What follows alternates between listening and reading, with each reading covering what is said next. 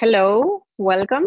Today we have a very interesting conversation with Paul, and I think it's actually quite special, I would say, because I've been trying to bring diversity into these webinars, but it's the first time we have an entrepreneur, an entrepreneurial view, and I think with not only an entrepreneur, but a serial entrepreneur that has been looking at different sides of the story, and also from a personal side, Patrick Reichhardt, who is a research fellow here at the center, used to work with Paul.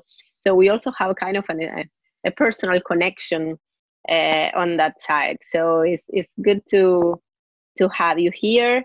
And thank you, everybody, for joining us. I know that this is kind of a different time than our usual webinars, but I hope, I know we're going to have a very interesting conversation today on a topic that is actually very current and very needed. I think after COVID, we are also putting much more focus and understanding much more how important is to address systemic challenges, if you want, and how this systemic risk that sometimes it seems they were far away, and climate crisis and climate change, and are bringing or are coming more into, I would say, the first line, especially if we think about it in the financial world. How do we address, how do we finance new solutions that can work at the systemic level? And I think for me it was kind of an interesting day. All this whole week I've been coming to IMD, and I had some face-to-face sessions on an MBA program. But a couple of days I came by car, and there was no one. I said, okay, no, I'm going to come all day. I need to go back to my normal routine of coming by train, with mask and social distancing, but taking the train. So at the time, I also started thinking about my carbon footprint impact, if you want, and from the morning coffee machine that I use to the train and to the avoidable things that I can do. And I think the same process, obviously not at a personal level, but I get to deal with a lot of companies that are putting now at the forefront, if you want, at a much larger scale, what is the carbon footprint of their operations. And really the choices that we make affect the size of our carbon footprint, affect the imprint that we're going to have on the environment. And we are seeing a lot of companies actually committing to very specific targets, and even carbon neutrality, and even carbon positive, if you want. And really there's over 260 corporations, even in the US, that are committing to 100% renewable energy. So how are we going to achieve that? Is it a matter of reducing? Are we talking about compensating? Are we talking about changing completely our business models? Can a corporate do it on its own? Can an entrepreneur bring in a solution, scale fast enough to really provide these kinds of solutions to market?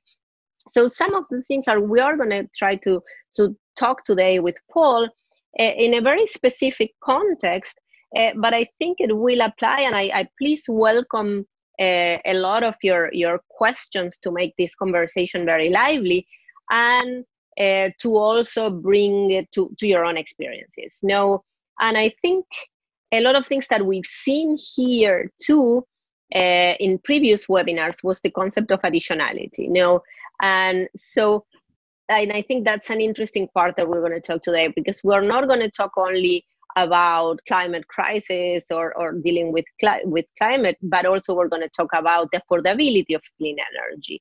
So how many projects that might not be viable, or that cannot, and especially if you get to last mile distribution or to off-grid areas, how can we really make them viable? And how can private capital and other partnerships and collaboration can actually de-risk these projects and can work together to bring the solutions in a win-win way? So we are not only going to talk about climate action, if you want, SDG 13, we're also going to talk about affordability of clean energy, SDG 7. And with a very special focus on innovation from the entrepreneurial side, on how we finance the solutions and how we get these solutions to reach our targets, but also from the financial side, how we can bring new collaborations to market that respond to these challenges. So a little bit as usual of our typical Q&A and house logistics. No, remember that at the bottom we have the Q&A. So the questions, please don't do questions in the chat. Use the Q&A icon on the bottom. And if somebody else asks a question that you really like, you can click on the like, and that question will pop up and I will see it higher. We also have Patrick Reichard here that he will be helping me with the Q&A, and if there are some quick questions that he can answer, he will get right back to you, and some I will answer. I will try to answer as usual, as many as I can live, so you get to talk a little bit too with Paul along with me. And so without much more introduction, let me say, Paul, thank you to you. Thanks for being here. Paul is the founder of Positive.Capital Partners currently, but he's, as I mentioned, a serial entrepreneur, and he has more than 20 years of experience in the fintech and cleantech area. And he has experience as a CEO, but also as a board member in many leading companies. And I think something that I like a lot about Paul is that he experienced the full process or the full life cycle, from the inception of a concept and maybe even the naive part of an entrepreneur to the successful exit. He actually had with Simpa Network a successful exit in November 2018 when Simpa was acquired by Engie in India. And he currently co-chairs a task force for distributed renewable energy certification. That is something we are going to talk today about, what this certification means and why can this be an innovation in the sector. So since again, you have the burden or the weight in your back, if you want, of being our first, if we put a label, social entrepreneur, what we're very proud of that label here. It's a social innovation center, so of having created a business around the social and environmental problem. So you founded Simpa Networks in 2010, and you actually were patented even. You're the one that patented the pay-as-you-go system for solar companies. So how this idea started 10 years ago, when we didn't envision the growth that actually the sector and the maturity that the sector has now, and why you started in India. Now, what was the business case at the time, if you want to walk us through, and what was the need where you started or created this company? And thank you for being here with us. Thank you so much for having me. It's so nice to see you again and nice to be part of this conversation. So yes, I co-founded Simpa Networks with two other co-founders, and I think really each of us had our own eureka moment that led us to the business idea and led us to India.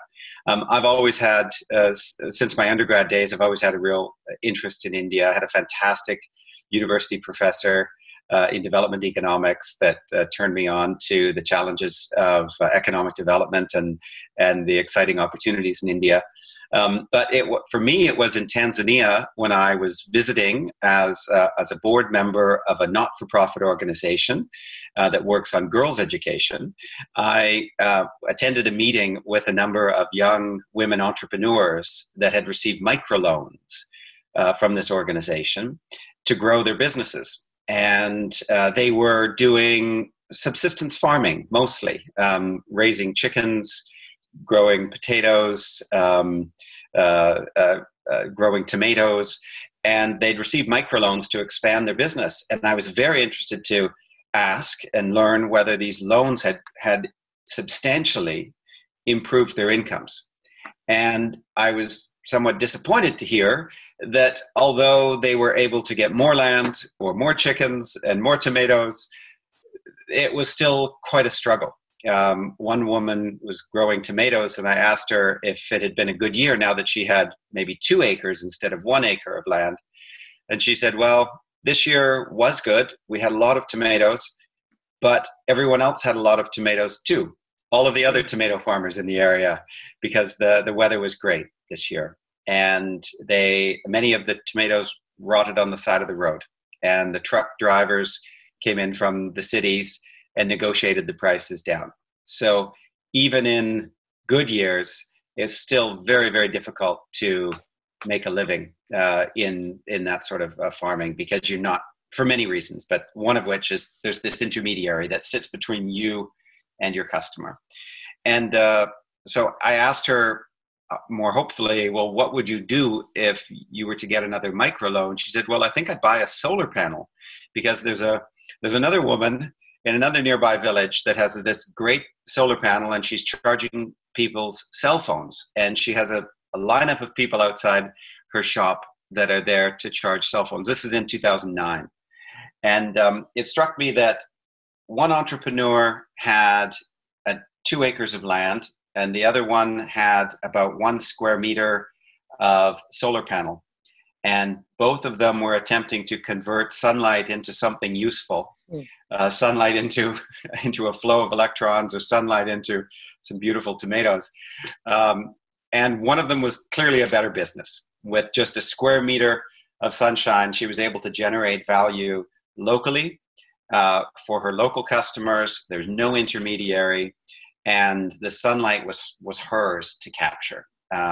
So better technology. We've been doing agriculture for 10,000 years. I'm not sure how long we've been doing tomatoes, but the technology there has not substantially improved over the past 10,000 years.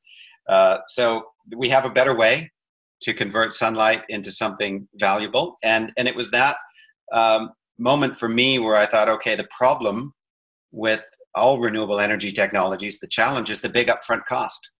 So how could we somehow finance panels or solar equipment for low-income people in rural areas? The first idea was to offer it to entrepreneurs like that, so they could run a business based on the value they can create. But when we went to India, the reason for India was because of the massive market opportunity. At the time, there were 400 million people without access to electricity. I'm from Canada. There's more than 10 times the population of Canada with no electricity, many more with extremely unreliable electricity in rural India. And we had some great connections there, opportunities to partner with a particular company, which aided us tremendously to get out and test the model. And of course, the big idea was to offer solar as a service and not as a product, which means we integrated IoT technology into the solar product, ultimately into the panel itself, into the back of the panel, which allowed us to remotely control that solar panel and monitor its performance. And therefore, we could offer it on a pay-as-you-go basis, much like a prepaid mobile phone. So the customer would make a small payment up front. We would go ahead and install the equipment. They would get a solar panel, battery, lights, a fan, maybe a TV. There's different packages available. But none of it would work until the customer prepays for energy service, maybe 5 days at a time, 1 month at a time, whatever the customer can afford. So, and when they run out of credits, they start to get SMS alerts on their phone. And when their balance is at zero, the system turns off, and they naturally go over to a nearby agent in the village and top up the system. And when they pay that agent money, the agent runs the transaction on their mobile phone, and the system magically turns on again and is available for the prepaid number of days. And how was it to get funding for this type of idea? Did you get funding from commercial VCs? Did you get funding for impact investors? What was kind of the pitching that you were doing? What were they interested in? Yeah, well, initially we got a very small grant, which helped us build a prototype of this pay-as-you-go technology, the hardware and the software.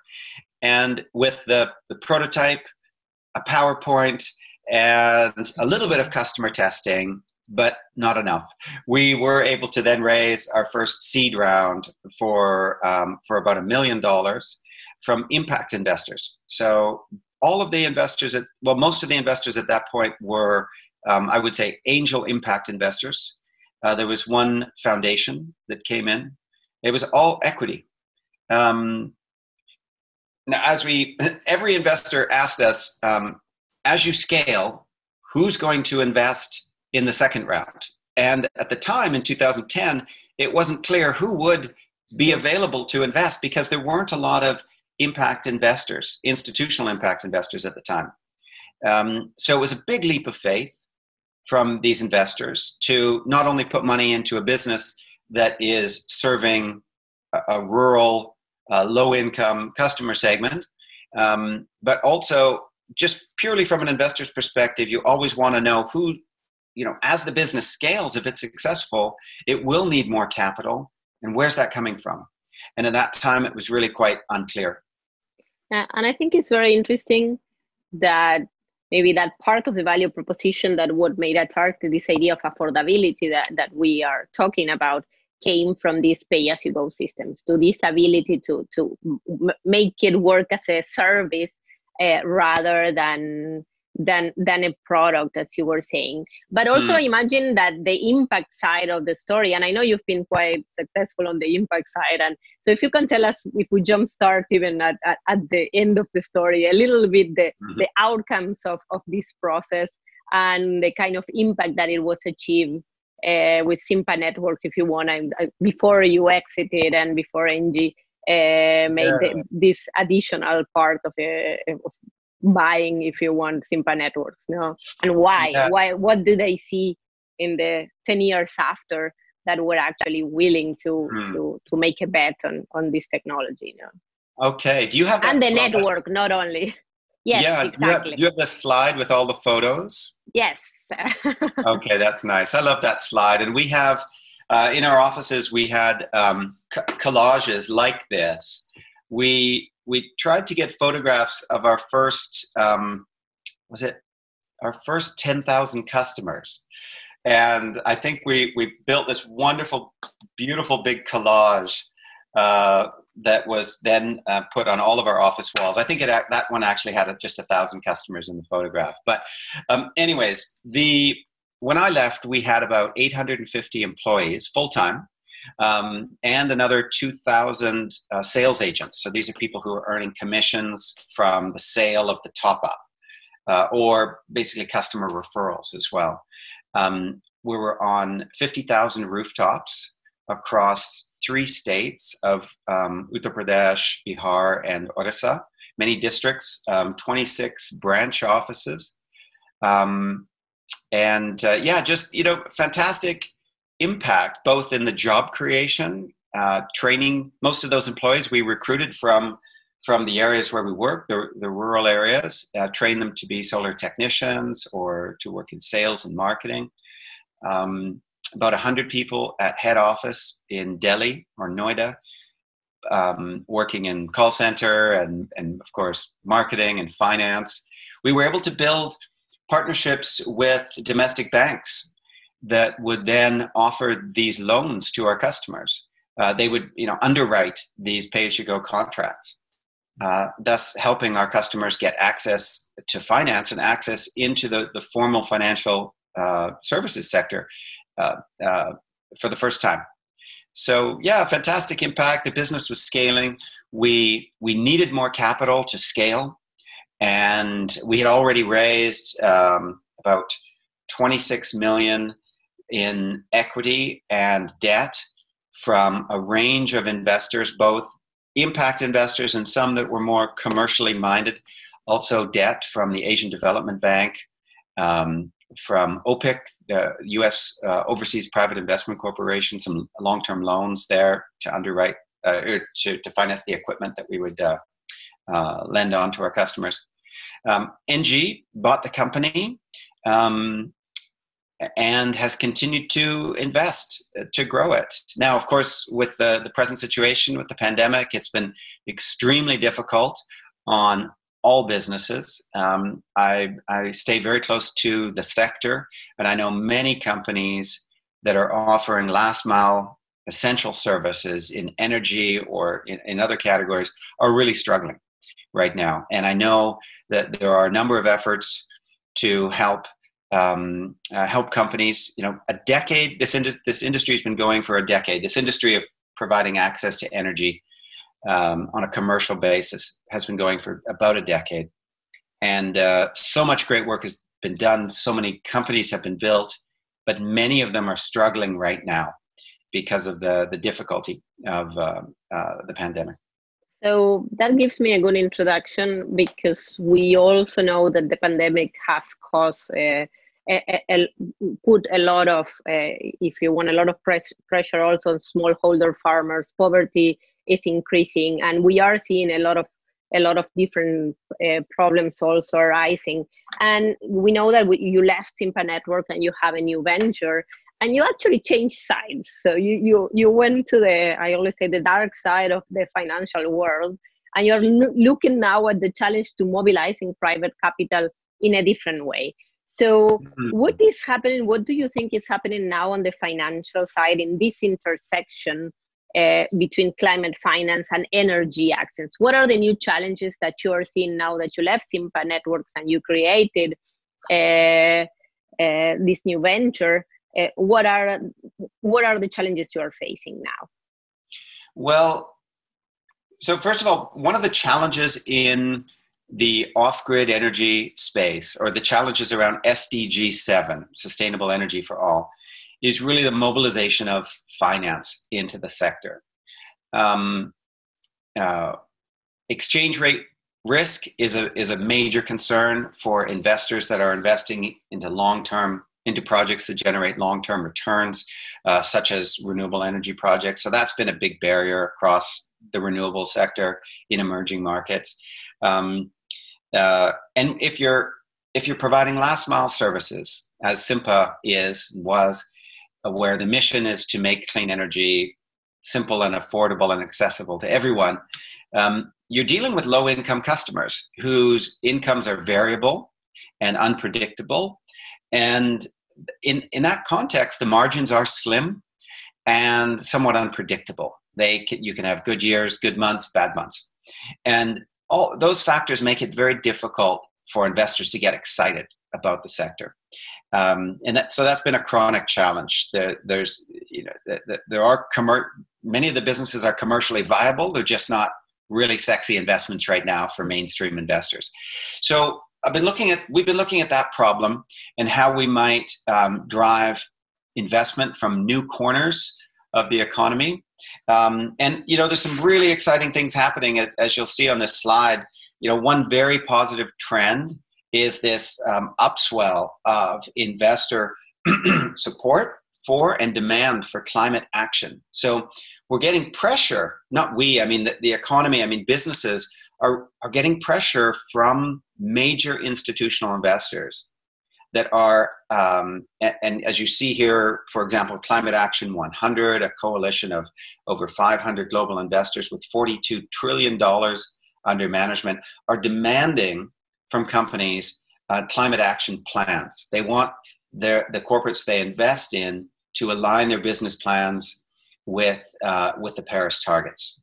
The Institutional Investor Group on Climate Change, a European group, doing much the same thing, but also with a focus on the need for policy changes. So they're pressuring government to introduce the policies that can help shift our economies to low carbon. So there's this is a very positive trend, and we're now seeing climate leadership coming from some of the most cash-rich companies the world has ever seen. Google, Amazon, Microsoft all have announced very large and ambitious goals, not just to be carbon neutral, not merely to be carbon negative. They're putting their money where their mouths are, setting up very large funds to invest in climate solutions. My personal favorite is Microsoft, which aims to be carbon negative by 2030, and by 2050 actually eliminate from the atmosphere all the carbon they've ever put in from the day they were founded on April 4th, 1975. The punchline there is that a few weeks later, Google announced, kind of with a shrug, that actually they looked at the math and they've already done that. They're already there. So it's they're competing against each other for climate leadership, which is really exciting. One way in which corporates are taking direct action is in the procurement of renewable energy. A movement started by the Climate Group and CDP is a group called RE100, or Renewable Energy 100. It's really a pledging platform where corporates, now 260 corporations, most multinationals, have made public commitments to power their global businesses with 100% renewable energy. And they each set their own targets. It could be this year, it could be 10 years from now.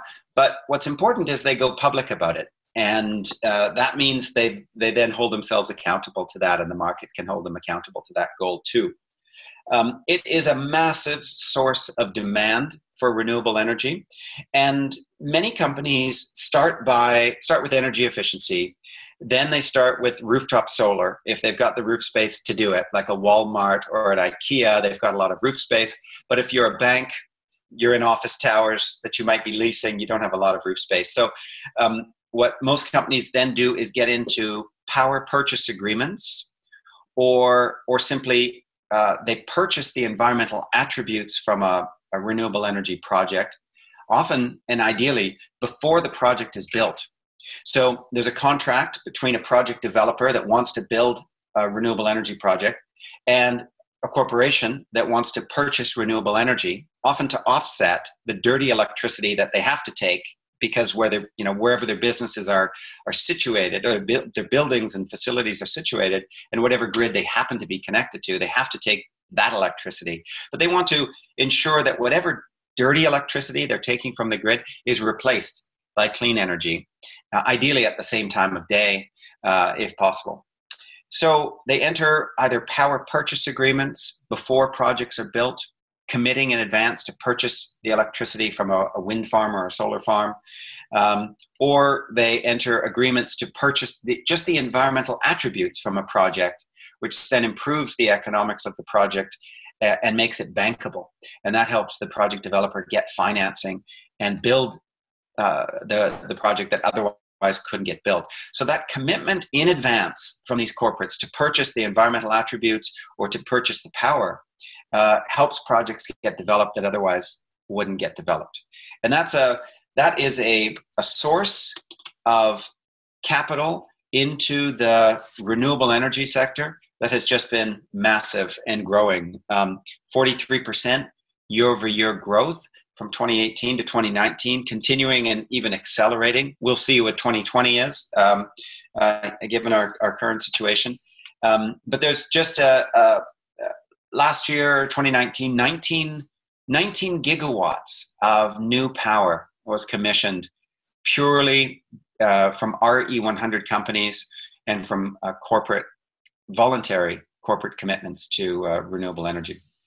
So I know, let me ask you a question, and we have a question on the Q&A, but I know up to now you talk about why there is corporate interest in transforming themselves, in the reducing, but also in offsetting the emissions they already have. You can say there is pressure, but there is also maybe hopefully leadership and will to do this transformation to tackle climate crisis or climate change.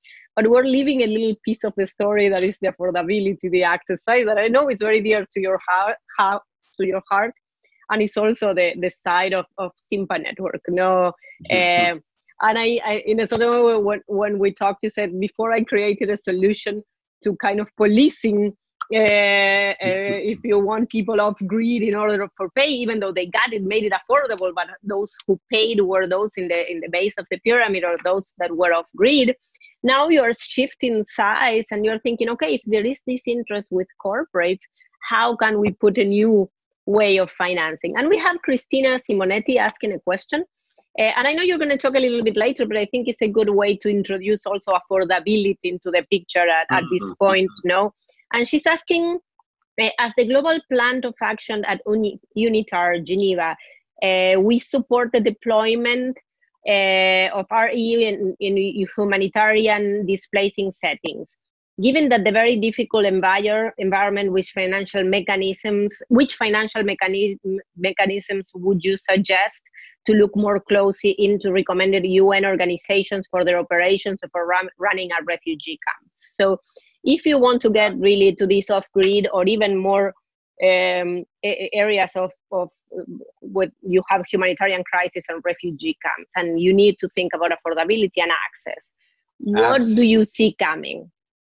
Absolutely. Oh, I'm so glad you asked that question. But hold that thought for a moment. We'll come back to that because it's so very connected to the project that we're working on now. Vanina, you're right. At Simpa, we developed this really cool technology with IoT integrated into the back of the solar panel, allowing us to remotely monitor the panel and the performance, but also to turn it off when it was time for the customer to pay. And that has, that always sat a little uncomfortably with me. It was very difficult, of course, to turn off someone's power, more difficult when we had to actually repossess systems.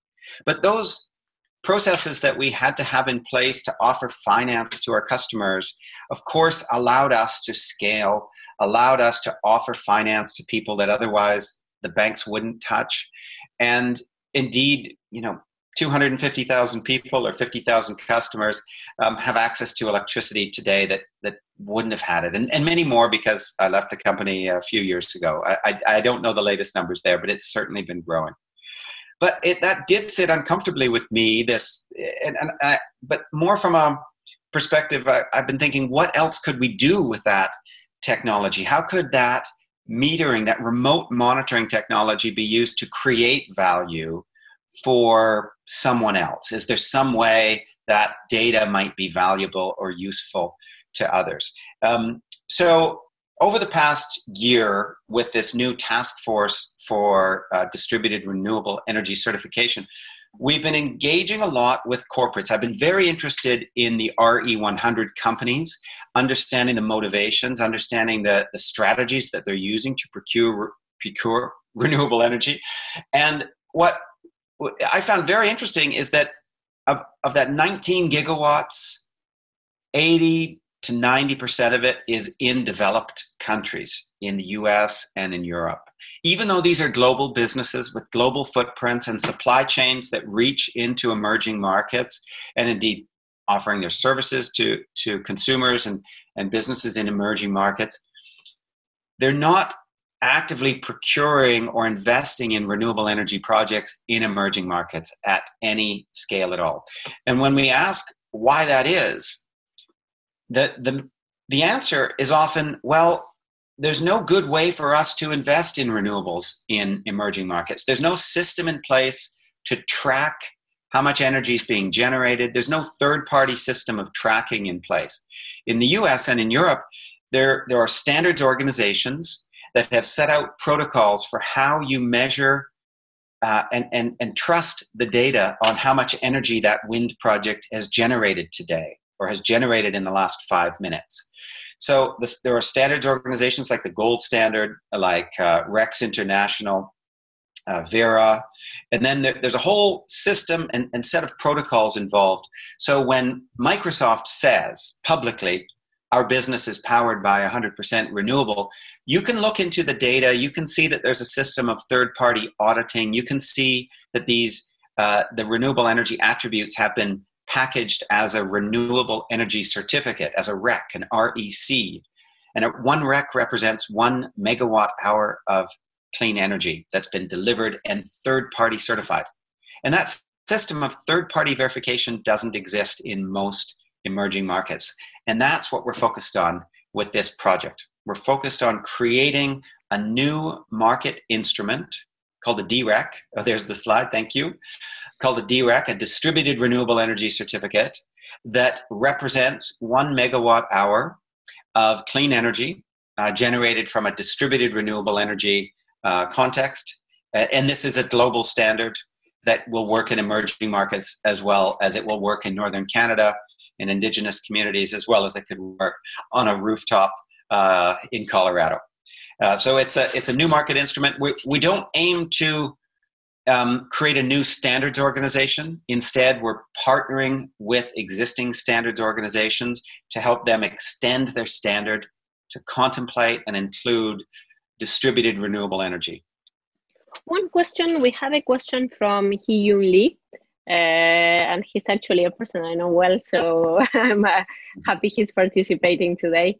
With this time, it helped he's on that side. He's asking, what happens, the margins are already relatively slim on renewable energy and in general, no? And what happens if you get China producing massively and more than 70%, for example, solar modules, how will this affect the cost structure? Will this be a better thing from this perspective? Because the solution you are finding now is more about how you track the outcomes, so that you can show that it is real, or this will make it even more slim margins and private investors would not be interested? Yeah, great question. In fact, in distributed renewable energy, the balance of system costs are a bigger part of the cost than the panel itself. And if you're working in rural areas, it's the cost of distribution, the cost of customer acquisition, the cost of service and financing that bundled together represent the lion's share of the cost. So the dropping costs of solar panels and battery technology is hugely important. But you've still got this upfront cost that needs to be financed. And of course, those costs will never go to zero. We are obviously not in the business of manufacturing a panel, so we're not competing, we're benefiting. The industry I'm speaking on behalf of, the off-grid energy industry, is benefiting from these cost reductions only. Now, if you're developing a wind project in the US, let's say, you can monetize the electrons that you're selling into the grid, but you can also monetize the environmental attributes. The fact that it's clean energy that you're generating means you can be awarded a REC, a renewable energy certificate, for every megawatt hour of energy, clean energy that you deliver into the grid, and you can sell that. And corporates are buying those RECs. The best kind of contract is when the corporate agrees in advance to purchase those RECs from you, and that helps you get the project financed in the first place. But again, that mechanism, that additional revenue stream, is not currently available to off-grid energy companies. So they're leaving money on the table because there hasn't been this system in place to quantify and codify the renewable energy attributes that are coming from the great work that those companies are doing. So sometimes when you talk about financial instruments and regs and certificates, this can become a little esoteric. And going back to Christina's, a little bit to Christina's question, and I know you have an example, but if you had a humanitarian organization that wants to run a pilot on the field and quantify these kind of things to be able to monetize maybe the positive impact that they're not going to have only on energy, but also with refugees, if you want all the social outcomes around that, how would you do that? What would be of interest if you can give us some examples of how you're piloting this idea? Yeah, great question. Yes, so I will say that the task force is really, for the Task Force for Distributed Renewable Energy Certification, is a multi-stakeholder group involving some major corporations, some standards organizations, many companies in the off-grid energy sector. IFC is supporting this. UNDP is supporting it. The Shell Foundation is supporting it with grant funds as well. And the purpose of the task force is to create this new market instrument and to demonstrate it with a pilot project. So we've identified a very interesting opportunity to pilot now in partnership with UNDP. So UNDP has a program of electrification for health clinics, particularly important right now. And together with UNDP, we've identified over 1,000 health facilities, hospitals, rural health clinics, COVID isolation centers in 3 countries, in Zimbabwe, Uganda, and Eswatini. UNDP has already arranged the donor funds to finance the upfront cost of the solar equipment to electrify these hospitals. And indeed, the work has already begun, and those health facilities are being electrified. What has not yet been arranged is the financing to provide for the ongoing maintenance and operations and maintenance of these systems. Now, solar energy systems do not require a lot of maintenance, but they do require some essential maintenance. And if the maintenance isn't done, the systems are going to break. So the project is not sustainable unless we finance the ongoing operations and maintenance. And, really we're looking at a 10 or maybe 20-year lifespan for some of these systems. So in order to deliver essential energy and to make these projects successful, we need to source an ongoing source of revenue. And that's where the DREC instrument comes in, and that's where we're piloting it. So the idea here is that corporates will pay for the environmental attributes, and corporates are committing to pay in advance. So they're making upfront commitments to purchase the environmental attributes that come from these projects. And in doing so, their funds are contributing to the ongoing operations and maintenance of the projects. And this allows for the financial sustainability of the projects. It also allows corporates to achieve their sustainability targets and to achieve their renewable energy procurement targets. Many of these companies have footprints in these countries. They are drawing energy from energy scarce economies. And this is a way for the companies to give back and to make sure that they are generating more energy for these countries than they're taking away. And they're making sure that that energy is being delivered where it matters most, where it can have a tremendous impact. So that's one model where donor funds are combined with corporate purchases of renewable energy attributes. And so it's a blended finance mechanism, a new kind that has not really been possible before, because it has been impossible to do this remote monitoring and to, of course, have third-party verification of the energy that's actually being delivered. Right.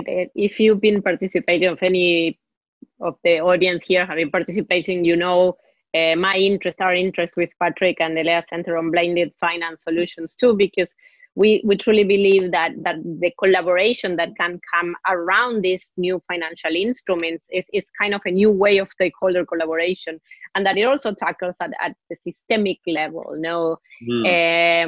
So we see a little bit the value proposition when you talk to corporates. What's in it for them, if you had to summarize? Why? Because we are seeing now a huge sums, if you want, for green bonds, and they're emitting through balance sheet debt, etc.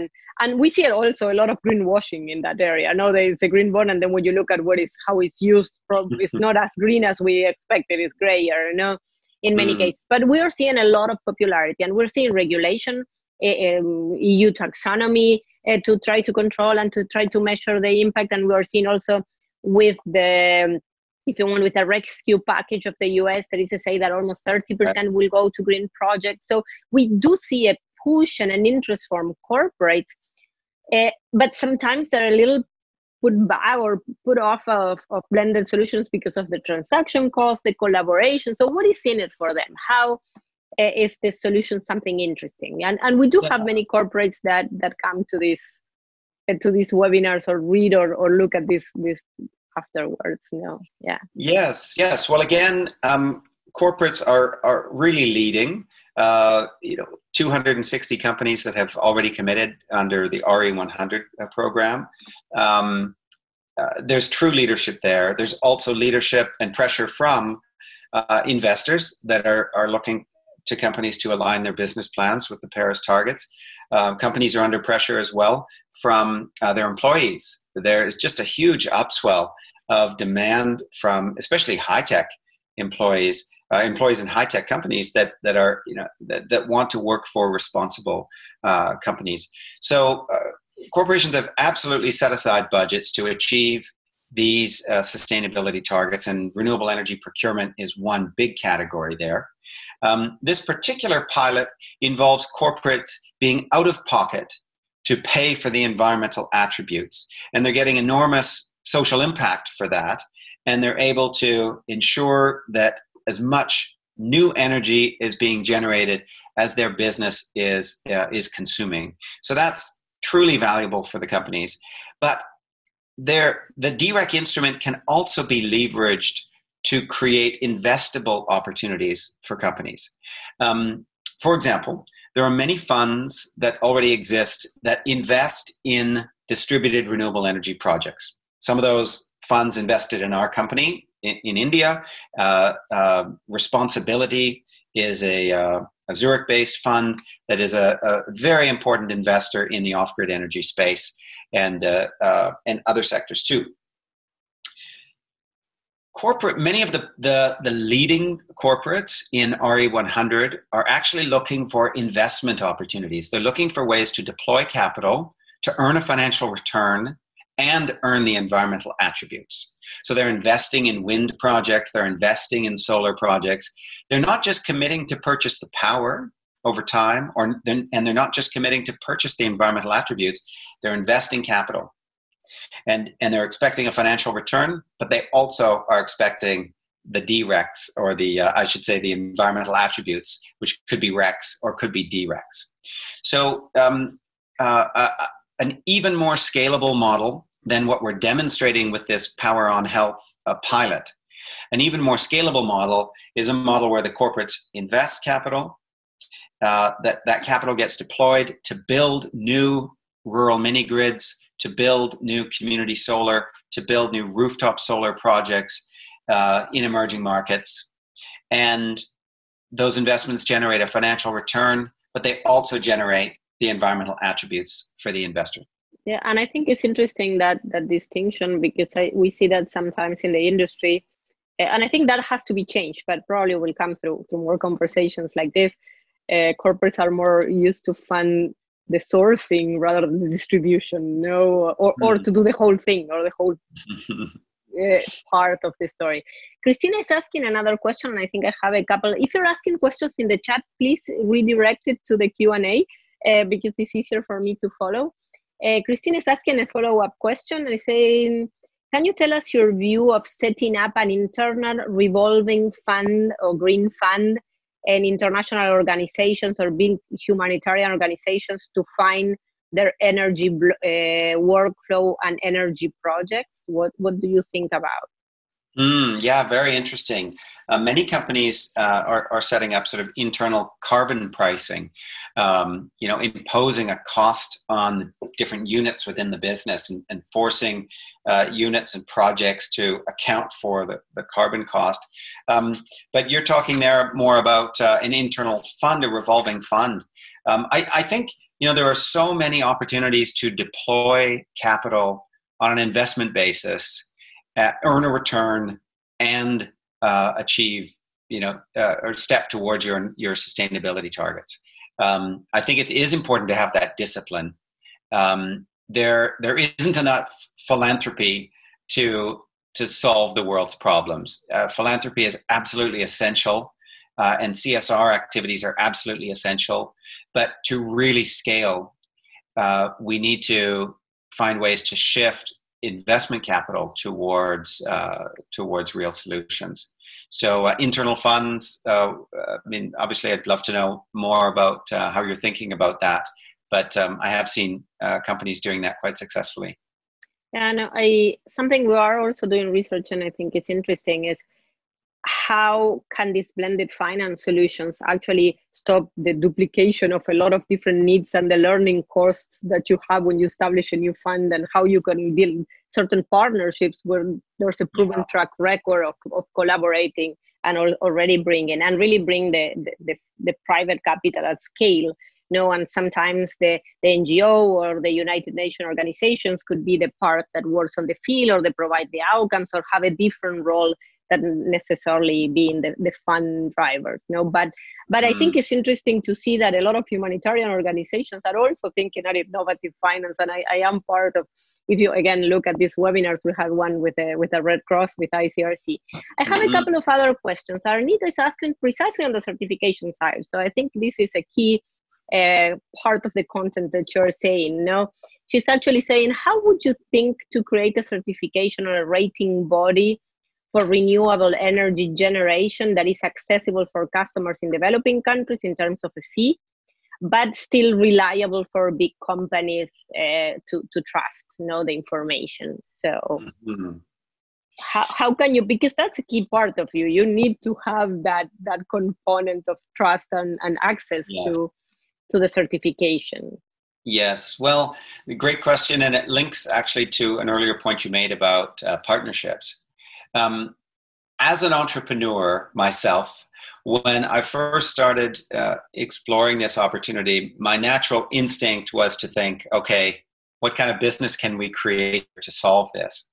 But very quickly, after having a number of conversations with corporates and then some of the standards organizations, I realized that the market transformation that needs to occur here is something that no one company can do, and certainly not a startup. Trust is absolutely key, and you build trust through partnerships and through working together. So we stopped looking at this as a for-profit business opportunity and started looking at this as a public good. The creation of this new market standard is truly a public good. It can be utilized by so many different actors in the value chain, and we need to, in order for it to be successful, we need buy-in and support from many different corners. So that's why we structured this as a task force. We're not structured as a new legal entity. We're structured as a collection of parties that want to see this change in the world. We started by involving the corporates. We brought in standards organizations. We brought in representatives from the off-grid energy space, technology providers, finance providers, IFC, for example, and UNDP, who is bringing this fantastic pipeline of projects. Each of them is encouraged by the fact that the others are at the table. The standards organizations would not pay attention to us if we were just a startup coming to them saying, hey, the world needs this new market instrument, you should do it. And we certainly didn't want to try to create a new standards organization. We want to work with the standards that the companies already trust and already depend upon. So that was really important. At that point, we happened to meet South Pole Carbon, who's a really important player in the carbon markets and environmental markets, based in Zurich, but with offices around the world, and a fantastic track record of helping companies achieve their sustainability targets in environmental markets and renewable energy. So the task force is co-led by our firm, Positive.Capital Partners, and South Pole. And then above us, there is a secretariat where we have representation from some of the key funders of the project. But the groundwork is being done by both Positive.Capital Partners and South Pole, contributing substantially to this ourselves, but also there's a lot of support coming from all of the task force members. You could think of it as in-kind support, just a tremendous commitment of time and energy to help shape this. So you don't get scale doing it yourself. You need partnerships, you need trust, and and for me as an entrepreneur, I'm coming from a world and a place in my career where I was very focused on building a particular business with a very narrow focus, to now looking at how can we make market transformations, and how can we bring the partnerships together to do that. Right. And I think we have an anonymous question, but it is part of maybe of the pushback that you can run on the field when executing these pilots, etc. But he or she is asking, we have seen in the past pushback on localized grids coming from monopolistic power providers. Have you seen barriers being put up by local power providers exerting regulatory influence when the value exchange return on investment systems start to scale? Yeah, great question.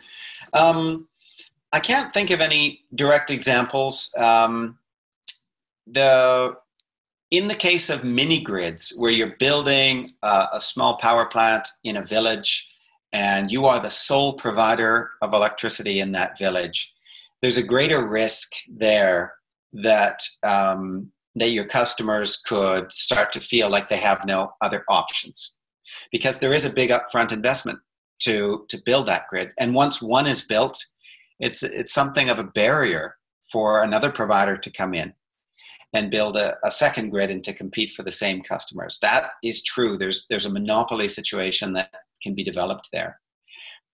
The impact investors that I've known and worked with would ensure that any company they're investing in is charging a fair price.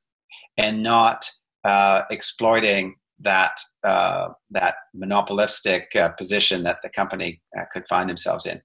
So you've got to, and frankly, any entrepreneur that I've met, any business that I've met that cares about off-grid energy and access to energy is not going, they're not the kind of people that are going to be taking advantage of that position. They're very much mission driven.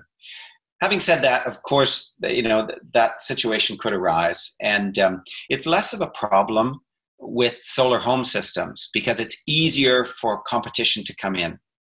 And we certainly saw that. We saw that a little bit with Simpa in India.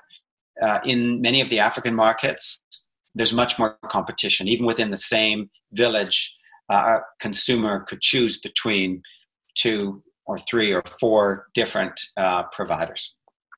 We have another question, and it's true that whenever we talk about maybe traceability of information and trust, blockchain pops up. No, in the conversation. If you talk about value chain, if you are reforestation, and we have our value chain here, our blockchain question here too. So there are a number of projects and consortiums using right now blockchain to create transparency and trust, as well as liquidity in the markets. Now, how you view this approach and advantages and risks? So have you thought about including a blockchain component into the project?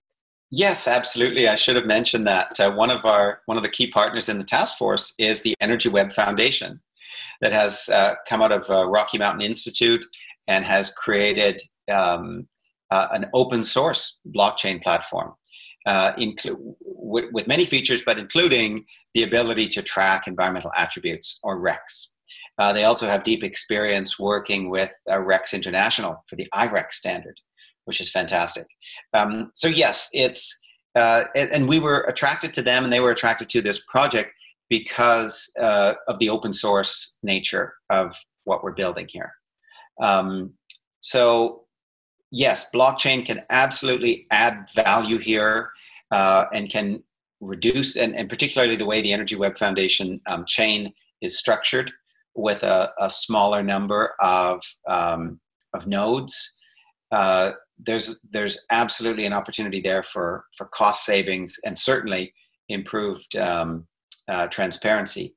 The challenges, I would say, are more around how do you actually certify a particular installation. And we're looking at ways of getting unique identifiers from meters, from monitoring systems at mini grids and on solar home systems. So you're able to track every kilowatt hour of energy that's been generated and know exactly where and when that was generated. And then that data about the true origin of that energy can indeed be recorded in blockchain and then be available. So every token has its history as well. So time flies when you're having fun, and it's almost here, 4:57. So we have 3 minutes, but we have a question from Martin that I think is perfect to finish up. And I also have an opinion on that one, so I will add a little bit at the end. But he's asking, my view is that we need to establish the right ecosystem.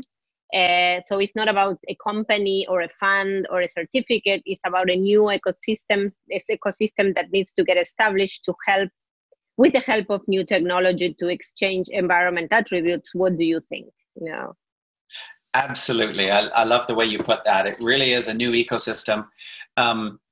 When we started this, we were quite surprised to learn that there's this whole world and industry around renewable energy certificates and corporate procurement of renewable electricity.